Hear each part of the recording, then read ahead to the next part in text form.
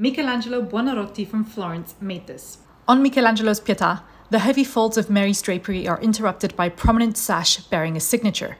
This is the only work of art that Michelangelo ever signed. And there is a story behind the making of this signature, recounted by the famed biographer Giorgio Vasari. According to Vasari, after completing his Pietà, Michelangelo overheard someone wrongly attributing the sculpture to another artist. Now you have to consider that at the time, Michelangelo was only 23 years old. He was relatively unknown and didn't yet have the reputation that he was to acquire later on. And so, in a passion of fury, Michelangelo allegedly snuck into St. Peter's Basilica in the dead of the night and carved his name onto the sash so that all were to know it was by him and him alone.